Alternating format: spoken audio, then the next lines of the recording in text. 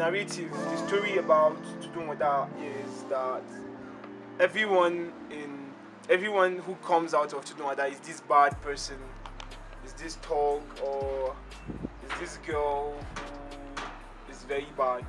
That is just the narrative, the stereotype that there is in TUDUN WADA. But people who live in TUDUN WADA know that TUDUN WADA is not like that.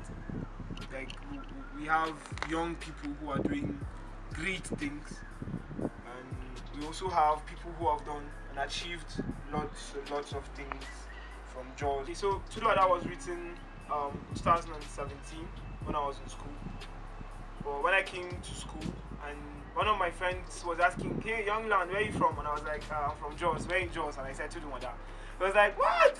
You're from this terrible place and you're this good?" I was like, "No, not all of us from TUDUN WADA are terrible." So that same night, I decided to write something about the town.